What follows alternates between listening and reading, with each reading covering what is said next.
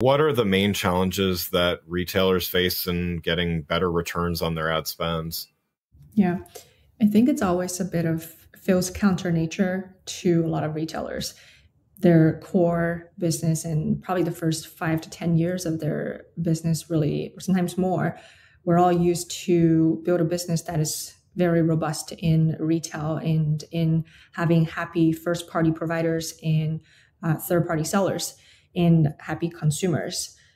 That's a different flow of revenue than now all of a sudden going to the suppliers who you used to pay and say, hey, can you guys pay us? And then get this advertising revenue. So the first thing we see is that this it's a brand new world.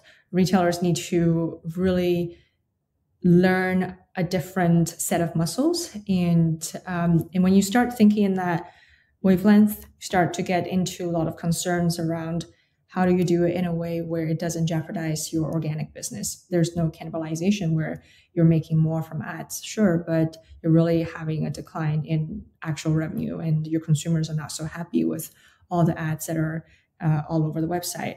And then the other thing is that, which is why we actually think there's a very big difference between having an ad that's identity-based and sort of spammy and feels like an interruption to the shopping experience versus the ones that are actually the right content appearing in the right time. And the other thing is this can you really make it very inclusive when a retailer introduces an ad program? Because it's very easy and common to go directly to your top GMV brands, to go to the brands that have very deep marketing pockets that will just buy all the ad inventory out there. As if you're a grocery brand, you probably talk to the Unilever, you talk to Pepsi, Coca-Cola.